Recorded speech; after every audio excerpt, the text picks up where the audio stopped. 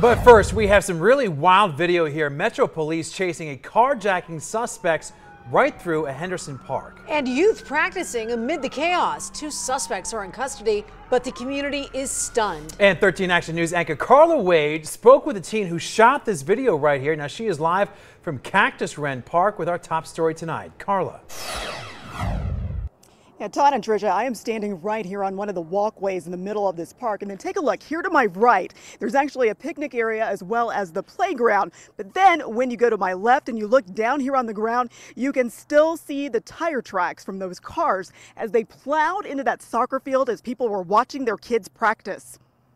It's a surreal break from the safe sameness of the suburbs.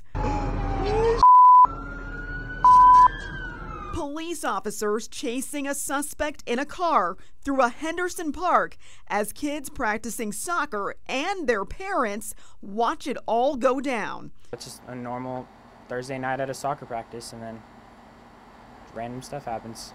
Brian Estes was at the park for his brother's practice. Out of nowhere, we just heard the helicopters flying over us. He posted this video on Facebook where you clearly see kids on the soccer field. I was just like, what is happening? Police say 2 armed underage suspects carjacked the vehicle from a delivery driver.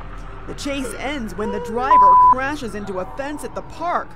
What you don't see in the video are the suspects running away. We showed Brian's video to parents at Cactus Wren Park Friday evening, where dozens of kids were practicing again. Insane. People were crazy. The kids were practicing right there, and everyone got out the way. Luckily, no one got hurt. Some said they were concerned, but believed it was just a rare freak occurrence.